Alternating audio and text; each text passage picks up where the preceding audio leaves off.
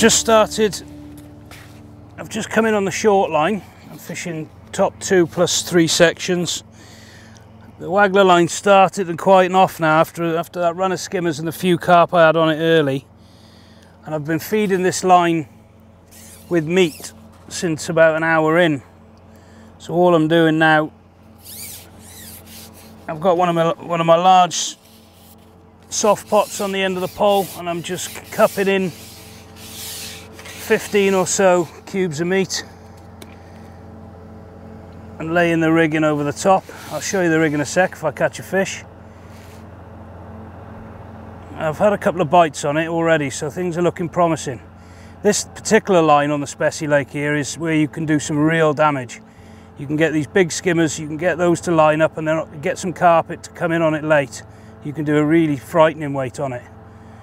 Again, being in the middle of summer, I'm using heavy lines. I'm using 0.17 Vertex hook lengths to 0.21 Vertex main lines, and a size 2 Turbatini 175. So we're not using nonsense gear here. You know, they're feeding fish, they're hungry fish. They're certainly not line shy. Plus, you know, the added security that if you do hook one of the gigantic things that live here, chances are you are going to get it in.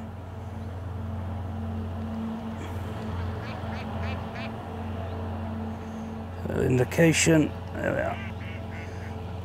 There's another bream on. You can see the green elastic I've got in the pole. Although it's a strong elastic, it's lovely and forgiving when you're catching these big commercial skimmers. So I've got no fear of using it and pulling out a fish at all. Look at the quality of these fish now. That's another 2 to 3 pound skimmer we've got, or bream really. And as we know, don't they love meat? That one certainly wanted it.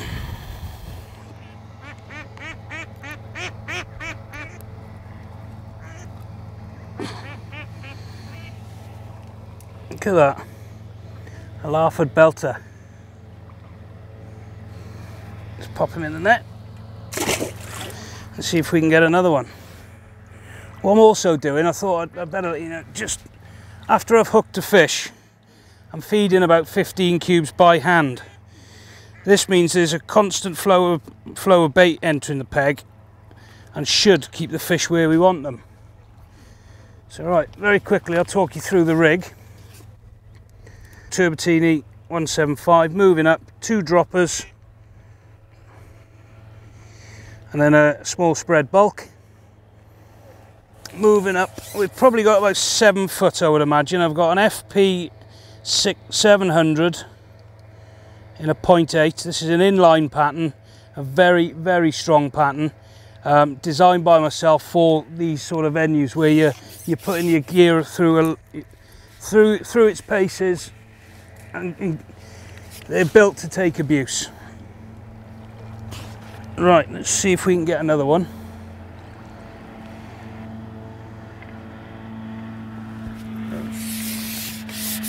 There's another skimmer.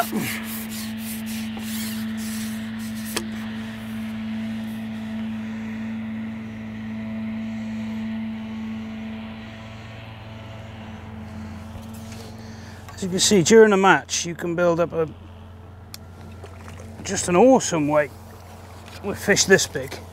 You can get them coming regularly. You know, there's another 2 pound fish there, and this lake is absolutely full of them. I mean, look, pristine fish, an absolute joy to catch. Right, with the swim fading slightly, it's time to refeed it. Another beautiful roach. So what I'm going to do, put my rig down, I'm going to pick up my cup.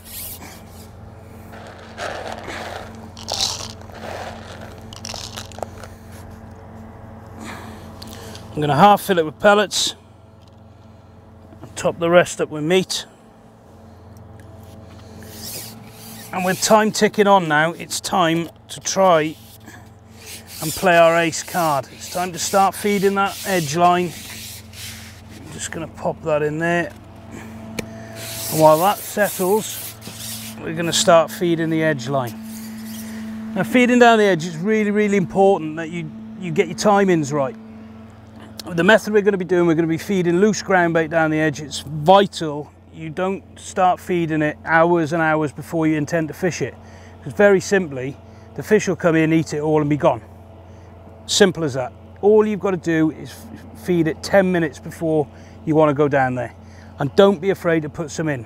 I've brought a few kilos with me today, so I'm going to start potting some in. I literally just scoop my top kit through my ground bait bowl.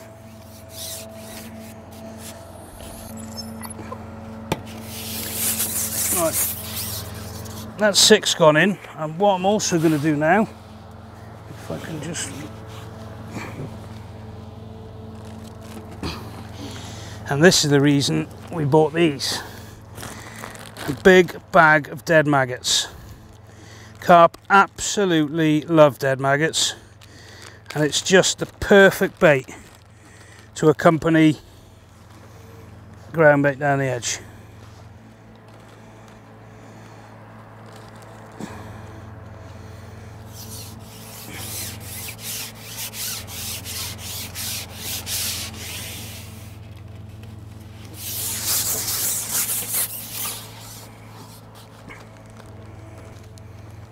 Again, these are big fish we're targeting here, so don't be shy of feeding them.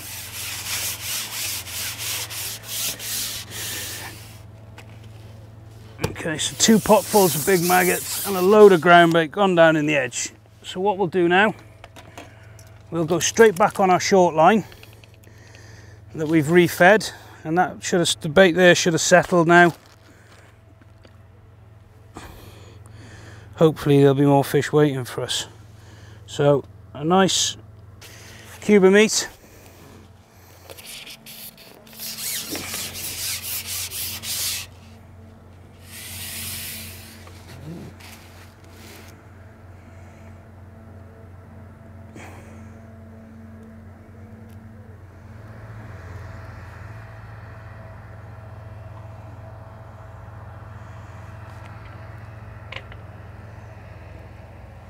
So it looks like they've come back over the feed. What I'm going to do now, after this skimmer, I'm going to have a quick drop in on the paste to see if there's any big boys about. And then I just can't help myself, I've got to get down that edge to see if we can catch a few big ones.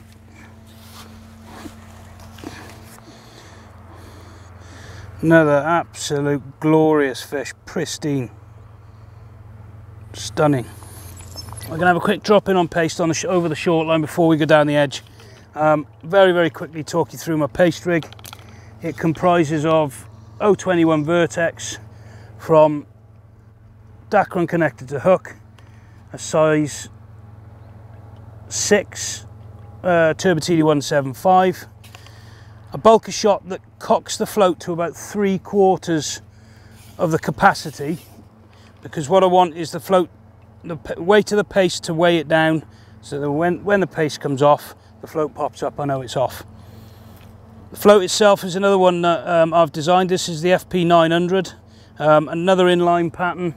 It's super strong.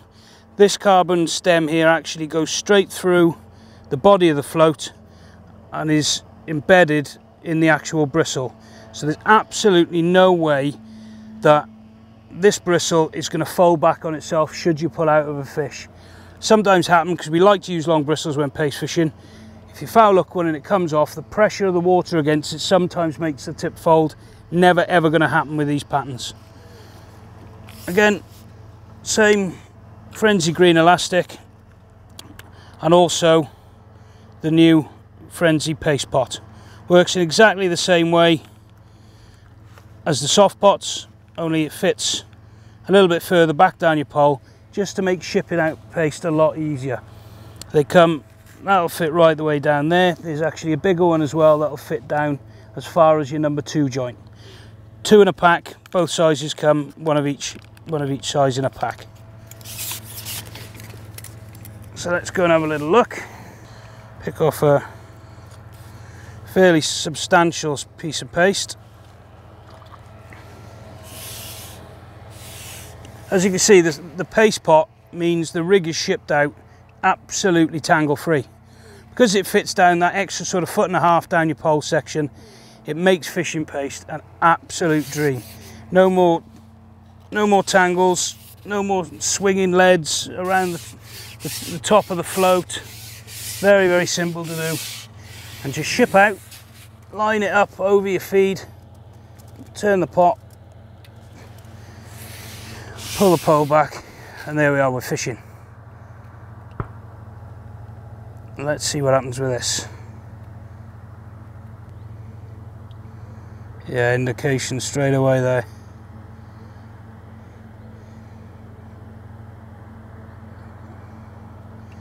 Another quick tip for you when you're paste fishing is learn to read the bites. You're not interested in any of these bites where it's going dink dink. You want a real proper thump on the float. And that tells me that that fish has picked the bait up. And I think we've got ourselves a carp.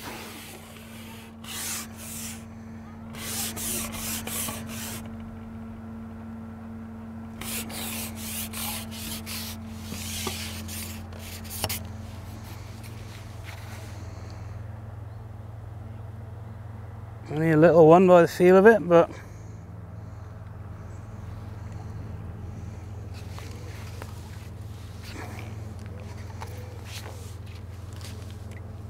see how the sort of medium grade elastic just absorbs all the lunges of the fish.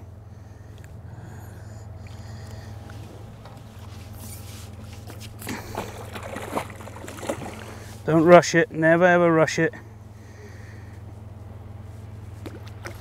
It's only ever good to you when it's in the keep net.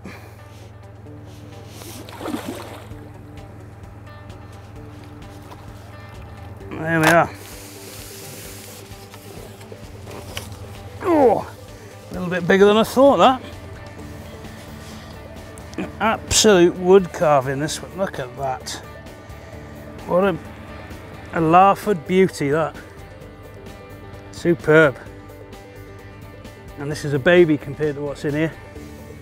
Let's see if we can get a few more, shall we?